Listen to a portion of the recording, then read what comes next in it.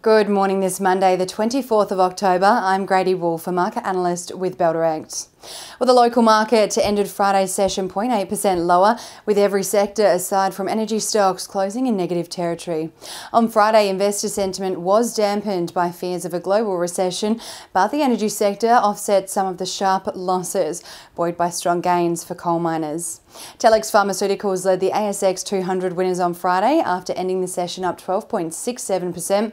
New Hope Corporation rallied 7.7% to end the week, and Perseus Mining lifted 5.85%. On the other end of the market, Home Consortium fell 5.45% on Friday. Origin Energy dropped 4.35% and Kelsian Group fell 4.18%.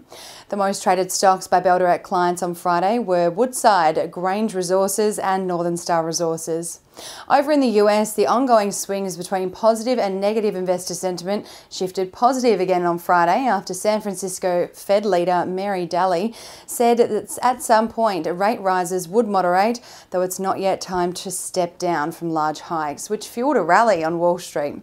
The Dow Jones Industrials Index added 2%, the S&P 500 also jumped 2%, and the tech-heavy Nasdaq rose 1.7%. Earnings reports continue to be released in the US, with ExxonMobil shares hitting an intraday record high on Friday ahead of the company's earnings reports out this week, with some market analysts deeming the outlook for the company as attractive, particularly for generalists needing energy exposure. In Europe on Friday, the Stoxx 600 fell amid rising concerns that major central banks around the world would retain their aggressive stance on inflation, with dismal earnings updates from a number of companies. European markets were also impacted by turbulence on the UK's political front, in addition to European leaders continuing a debate on how to tackle the bloc's energy crisis after Germany gave the green light for discussions around a price cap.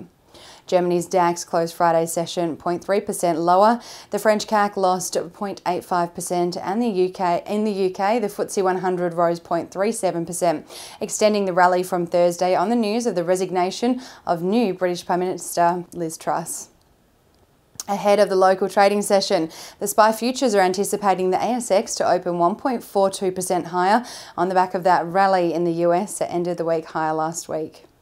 On the economic data front today, investors will be awaiting the release of China's Q3 GDP growth rate data, which is out today, with the market expecting an increase to 3.4% in Q3 from a rise of 0.4% in Q2. Taking a look at commodities to start the week, Brent crude oil is trading 1.22% higher at $93.5 a barrel this morning. Gold is trading 1.81% higher at $1,657 an ounce, and iron ore is up 0.53% at $94.5 a tonne. The Aussie dollar is trading slightly stronger this morning, with one Aussie dollar buying 64 US cents, 56.41 British pence, 94.17 Japanese yen, and one New Zealand dollar and 11 cents. And now let's dive into some trading ideas for your consideration this Monday.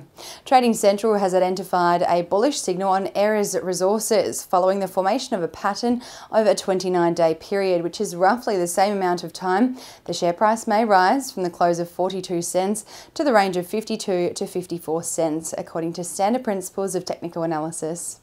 Trading Central has also identified a bearish signal on Helios following the formation of a pattern over roughly a 17-day period, which is roughly the same amount of time the share price may fall from the close of $3.19 to the range of $2.98 to $3.02, according to standard principles of technical analysis. That's all for this morning. I'm Grady Wolfe with Bell Direct. Have a wonderful trading day and happy investing.